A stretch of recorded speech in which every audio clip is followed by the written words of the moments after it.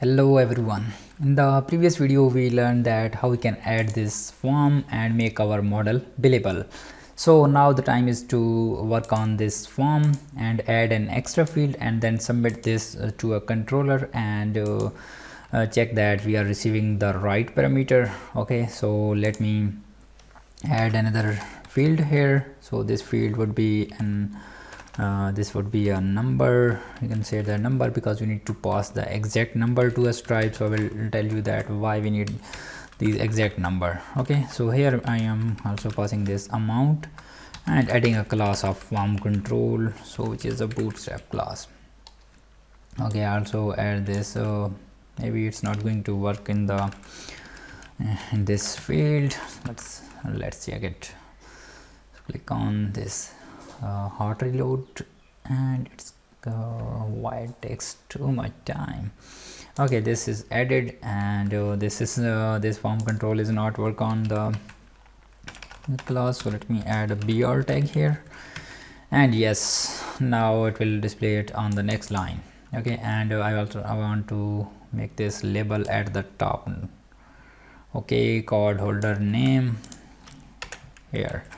If this one, give it a refresh, and now I'm going to submit this form on our specific route. So on which route? So let me add this in the new line. So here I need to also add br tag so it will display it properly. So I'm going to add go to the web.php file, and here you need to register your use. Okay, so I'm creating a group route. Not going to group route, I'm going to make this simpler. I'm naming this single charge, right? And then I'm going to create use this a controller, which one is home controller, right? Home controller. And then why it's not suggesting me, so let's wait for a moment. I want to add this at the top, and yes, it's added at the top, and then we don't need to do this, so remove this from there. Okay, class, and here you need to type your method name charge. You can say that it's a single charge. Okay, let me name this. So I'm naming this so name this single charge. Okay, save this one, and let's go to the form, go back, and here this form is going on this route, right? So I'm not going to do this, so I'm going to add a dynamic route here. So what is the route name? Single charge. So this is the post route, so let me make this post. Okay, make this post, and this form having this post method, so I'm going to submit this through JavaScript, right? So let's go here, and here you need to create your method. It's a public function, and charge, not, it's a single charge, and here I need to define the parameters, and let me accept some request and request.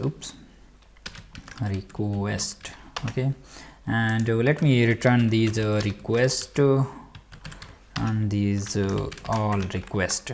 Okay, save this one and give it a refresh.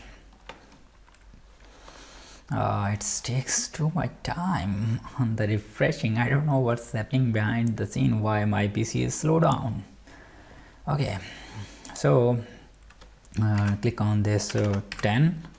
Card holder name is Dayat Niazi, and this one is card. So you need to, this is a dummy card, so you can get these dummy card from the Stripe documentation. Submit, and it's submitting it directly. I don't want to submit it directly, I want to send this through jQuery. So how I can disable its auto refresh event?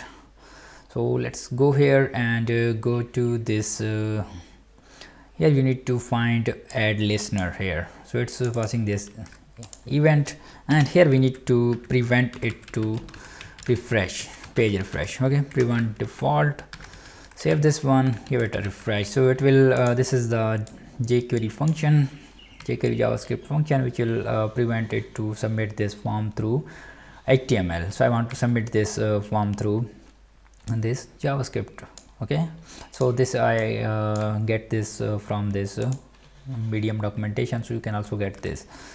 Okay, so now let's click on this submit and check that is it still submitting or not, and yes, it's now not submitting. So let's click on this 10, and here what is the name of this cardholder, and you need to add a dummy card here and some future fade value, and click on this submit, and yes, now it's submitting from the jQuery.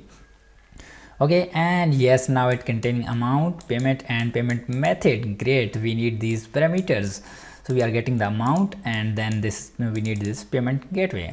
Okay, not gateway, it's a payment method token. Okay, great, we are receiving these values here, so let me save them into the variable. So its variable name is amount, and it's we are getting this amount from this amount field, and let me get this payment method.